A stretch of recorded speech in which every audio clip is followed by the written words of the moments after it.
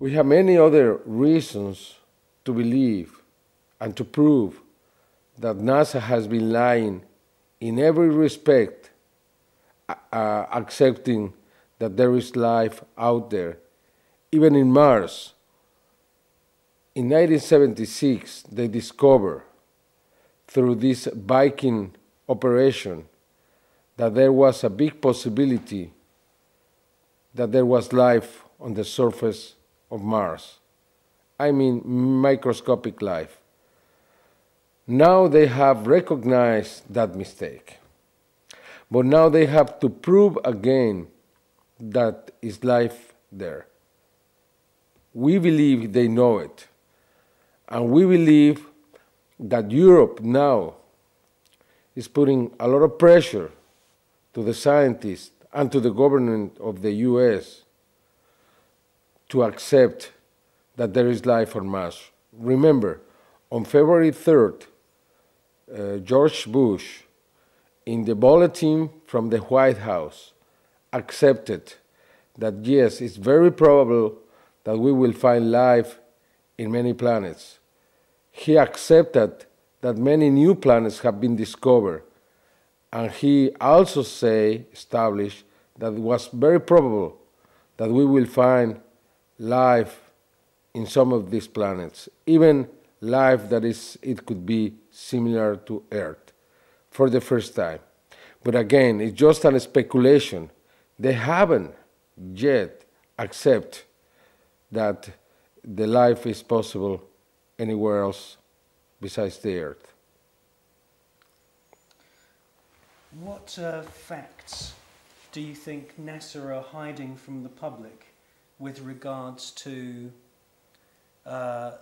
life which may have been already found by the Viking probes?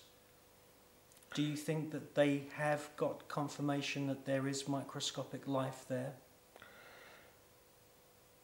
Physically, yeah. We know that when the Mars Pathfinder arrived, they found very probably evidence of fossils in the rocks. Again, it's just speculation because they haven't released that information. But since Viking, they haven't been able to be on the surface of Mars up until the Pathfinder. And they haven't been able to conduct the same kind of test that they made in 1976. They expect to do that sooner than Europe because I am very sure that they want to announce that they found life and nobody else did.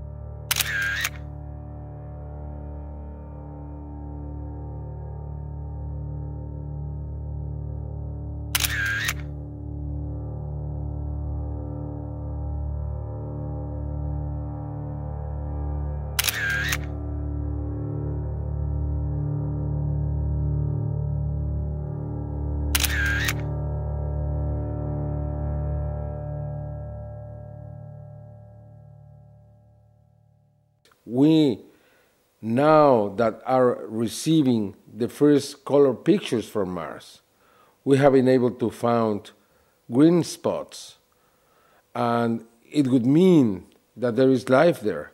There are other photographs where you can see what seems to be trees or big plants over the surface of Mars. They have given any other kind of explanation to try to convince that they are not plants. We don't know because we are not there in the surface.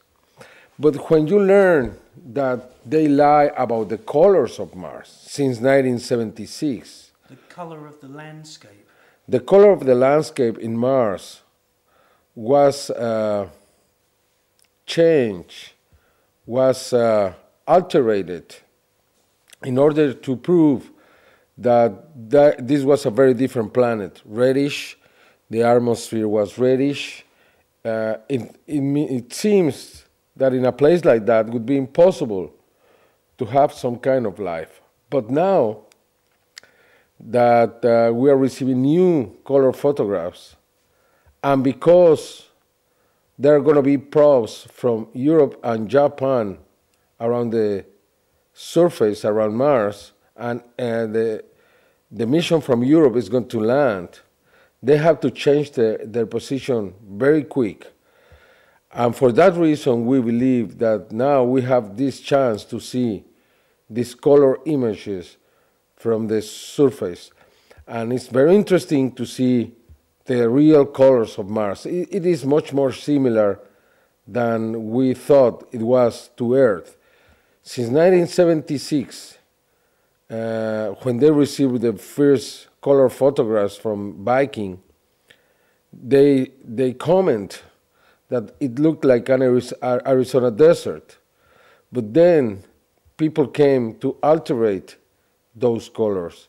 Now they are saying that, yeah, they did it. They're accepting they did it because they thought that the real colors of Mars were reddish. That's foolish, you know. Even some technicians tried to put back the real colors when they discovered something had happened. And then some security people came and said, if you don't stop doing that, you are going to be thrown out.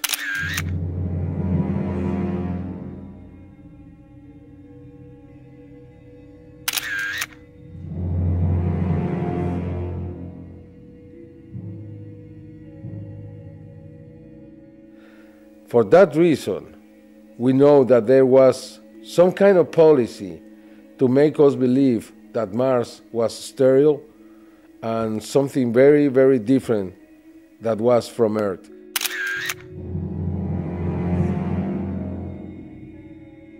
We are now getting the real image of Mars. And this is a planet that has a lot of water, even water on the surface.